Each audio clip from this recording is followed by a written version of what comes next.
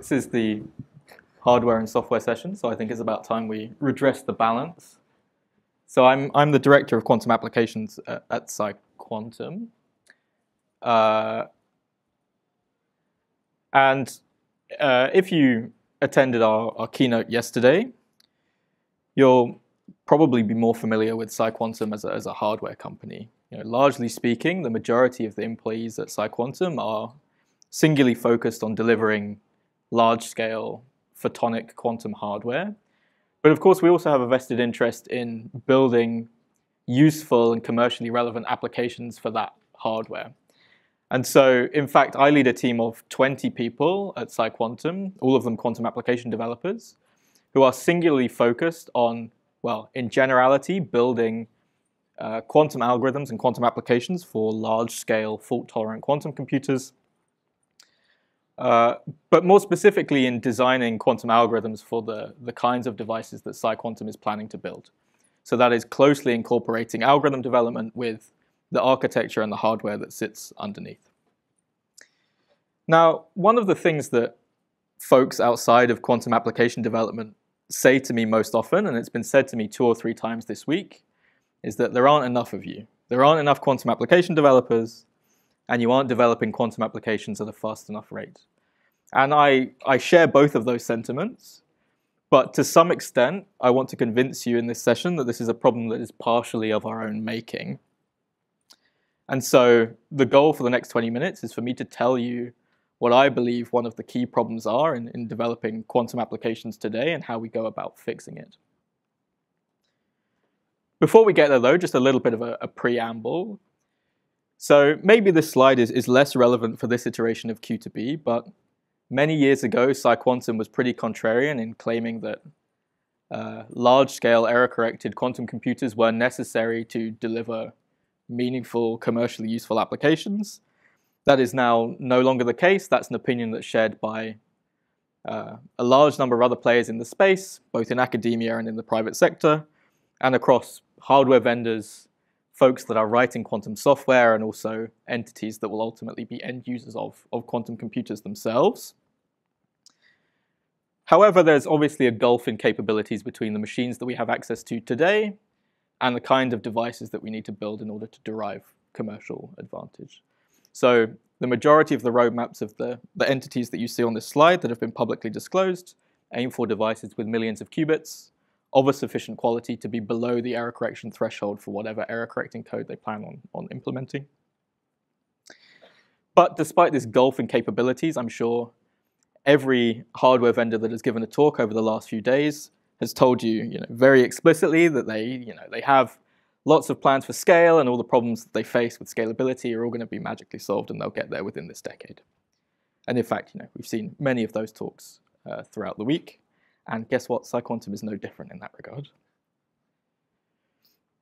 But it's worth saying that for fault tolerance to arrive that quickly, we don't all need to be right. It's not the case that every single entity on that previous slide needs to execute faithfully on their roadmap for the fault-tolerant era to begin. Everyone else could fail, bar one company, and the fault-tolerant era would still be upon us.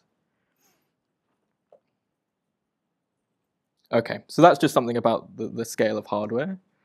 The good news is that we are increasingly confident in our ability to run useful applications on machines of that scale. So this is just a plot of a smattering of quantum algorithms that have been explicitly compiled as a function of time, plotted against the computational volume. And I want to be very clear here. The y-axis here is not the IBM coined notion of quantum volume. By volume here, I just mean the product of the number of logical qubits with the number of logical operations, in this case, the number of Toffoli gates, plotted as a function of time. And there are 2 things that I want to highlight from this plot. One is that, unlike NISQ, I can be very explicit about resource estimates for algorithms, even in advance of the hardware being here. So they lack the heuristic nature that you might expect from NISQ algorithms. I can put a very specific dot on this plot with a very minimal error bar and be very confident about the resources needed to run a particular algorithm. The other thing to say is that resource counts for algorithms have dropped significantly as a function of time, often by very significant amounts. I've been at PsiQuantum for just over 4 years. The field has faithfully dropped common benchmark algorithms like finding the ground state energy of FOMOCO or solving elliptic curve cryptography by an order of magnitude a year for the last 6 or 7 years. However, that previous slide does belie the difficulty in deriving resource estimates for these problems. So going from a broad computational statement through to an explicitly specified quantum algorithm, compiled all the way down to low-level instructions, and then the tedious bookkeeping of doing the resource estimation itself. And we are not immune from this. This is pain that we equally share. So this is a paper that we published in March this year. It was a paper specifically that was aiming to compute a variety of molecular observables for essentially arbitrary quantum chemical systems that we co-published with our friends at Boehringer Ingelheim and QCWare. And it's worth noting that in building this algorithm, the high-level structure of the algorithm itself was known about 3 weeks into a year-long collaboration. The difficulty in deriving results like this really isn't in deriving high-level structure of these algorithms. It's in the fastidiousness that you need to take that high-level algorithm and to break it down into low-level primitives that are amenable to resource estimation. And then the meticulous process of doing all of the tedious bookkeeping that you need to resource estimate these algorithms by hand. And that consumes 95% of the time needed to generate results like this. The data on the right-hand side does demonstrate the output of this work, and you can see that there are resource estimates for a variety of molecular systems and a variety of observables in a variety of different basis sets. But it's, I can't stress enough how painful it is to produce data that is of this caliber. And this is generic across the field, right? So if you want to take a broad computational statement and push it all the way through to an explicit statement of resource estimation, the workflow looks something like this. So it takes of the order of weeks to refine that computational problem, to marry it to a quantum algorithm specified at a high level. It might take a month or two to instantiate that thing, either with a sufficient level of theory or in code. And then it'll take months or weeks, 2 or 3 of each, to compile that thing to low-level primitives, to carry out the resource estimation, and then to invoke some kind of optimization if the numbers are too big. And if you believe that fault-tolerant quantum computers will be here within the decade, at this rate, this gives us half a dozen cycles at most to derive meaningful applications for these machines. And clearly, we're not moving quickly enough. The second thing to say is that we are still, for better or worse, in a world where 95% of quantum application developers are building NISQ algorithms. And there's often a misapprehension lying under the surface here, which is that a fault-tolerant quantum computer is just a larger or more capable version of a NISQ device, much in the same way that this old Intel microprocessor is just a slower, less capable version of its modern-day counterpart. But that's not the comparison you should make. The comparison you should make is this. It's an old Intel microprocessor versus a high-performance supercomputer. And I don't think anyone in this room would contend that the Frontier supercomputer is just a larger, more capable version of the microprocessor on the left. At some point, the difference in scale and the difference in capabilities is so significant that it necessitates new infrastructure, new architectures, and entirely new ways of designing applications and software. And I should highlight that that is emphatically the case when we are designing fault-tolerant quantum algorithms. So this is an unpacked schematic of the structure of the algorithm, the chemistry algorithm that we saw a few slides ago. And you can see that it has a fairly complex nested structure. So it's invoking quantum phase estimation twice in 2 very different ways. That inner phase estimation is itself invoking quantum signal processing. That quantum signal processing is itself invoking some novel qubitization, et cetera, et cetera. And not only is the entirety of this algorithm not suitable for running on a device where you have a limited number of qubits and a limited amount of coherence, even the constituent subroutines of this algorithm are not suitable for devices with limited number of qubits and a limited amount of coherence. And the upshot of this is that fault-tolerant algorithm developers are largely developing algorithms that are totally alien to people that are working on NISC. And moreover, expertise and accrued experience in building NISC algorithms is largely tangential to the kinds of expertise and experience that you need in building fault-tolerant algorithms. Okay. Luckily, there are some solutions to these problems, and they don't necessarily predicate a PhD in quantum computing to understand.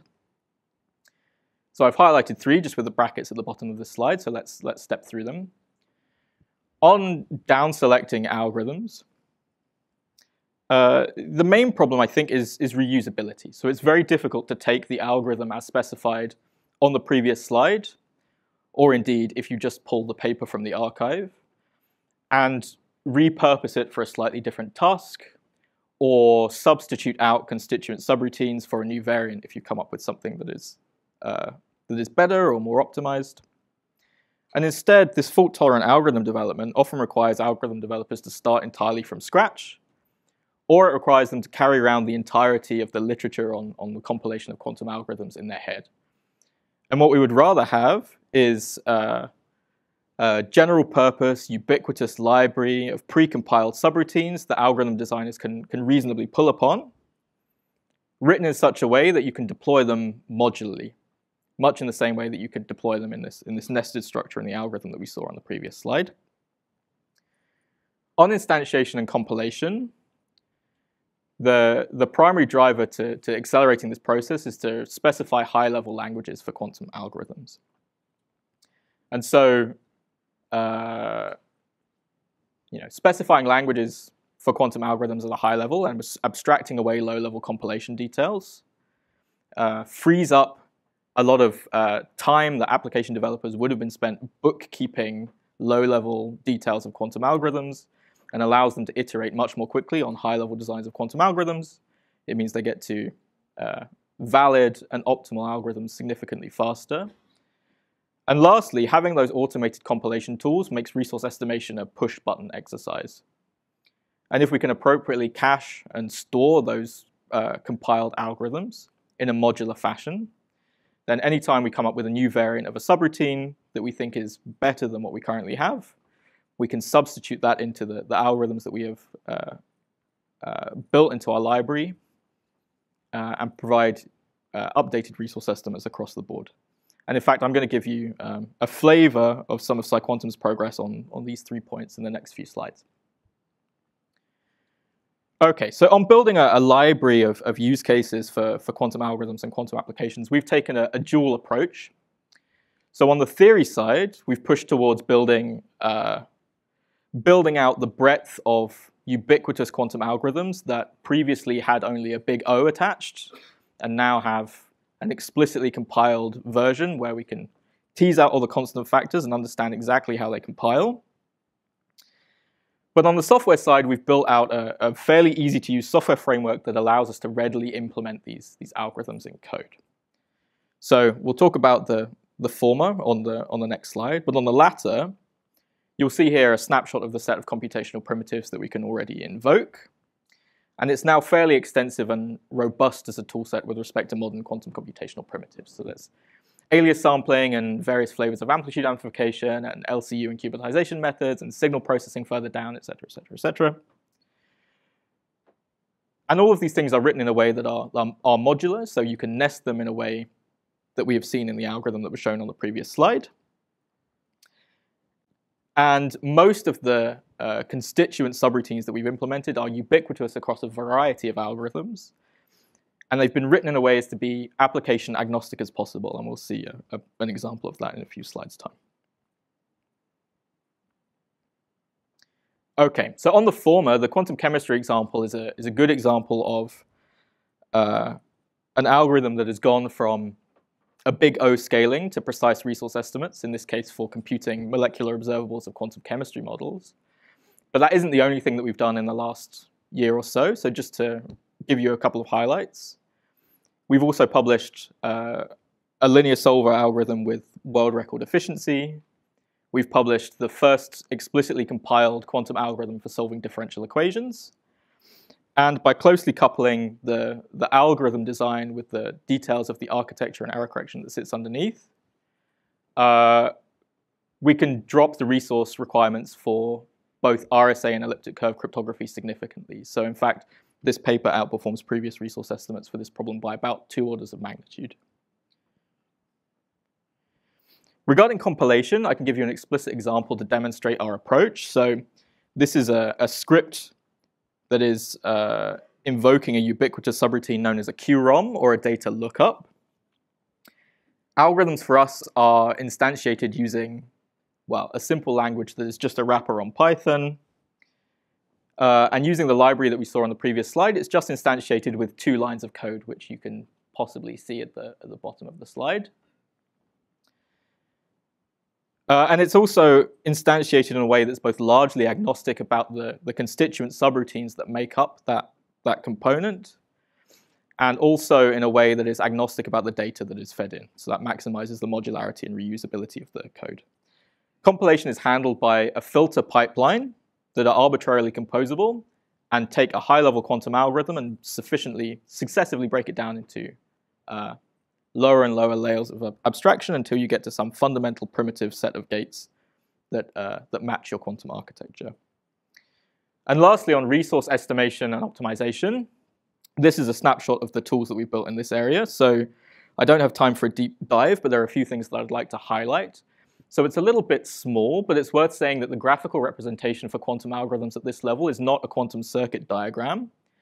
It is this topological object that you can see at the top that just retains the necessary information for carrying out resource estimation. And so each leaf in this diagram carries around a set of symbolic resource estimates. And then there is an engine that sits underneath that composes those symbolic resource estimates into resource estimates for constituent components and for the entire algorithm itself. So the prior art for this kind of bookkeeping is to do this process tediously by hand over many months. You then write a 90-page paper and you put it on the archive and you implore all of your colleagues to check whether it's correct or not. And clearly this approach is faster, it's much more transparent in how the algorithms are constructed, and it can be fed to automatic verification tools. Also, once the algorithm designer decides they want to plug in a particular problem instance for the resource estimates they're interested in, they can specify parameter values, and rather than getting just a top-line estimate of the total number of gates and qubits for the algorithm itself, you can get richer resource estimation information. So in particular, the output here is a cool graph with a heat map that demonstrates precisely where the quantum algorithm is bottlenecking in resources, which is precisely what you want to know if you want to iterate through new quantum algorithm designs. Okay, so to conclude, I hope this talk has given some insight into the progress that we've made in developing quantum applications and the tooling to support them. We are always willing to speak to both practitioners and end users of these tools. So if you are a quantum algorithms developer that wants to expedite your algorithm development process, or you're an end user that wants to marry these tools with a particular application, please come and speak to us. And then the last thing to say is that this has been primarily about algorithms and tools. If you want to know about applications more specifically, in this case in the context of quantum computing, our head of quantum solutions, Philip Ernst, will be hosting a discussion with Yanni Gambros of QCware. So please scan the QR code or speak to either us or a representative from QCware if you're interested. Do you have some time for questions if there are any questions? You've talked about the large difference between NISQ and fault tolerance, and most of the talk you said how you estimate the resources for fault-tolerant computing. That's right. Did you also try to do any resource estimation for NISQ algorithms? No, for a couple of reasons. One is that PsiQuantum doesn't plan on building any NISQ systems. That's the main one. But the other is that the framework relies on the algorithm lacking this kind of heuristic nature that you might expect for NISQ algorithms. So the precise reason why we can go through this resource estimation procedure is that even in advance of running the algorithm, I can be explicit about how long it takes to run, which is not something you get with a NISQ device. Thanks. Exactly.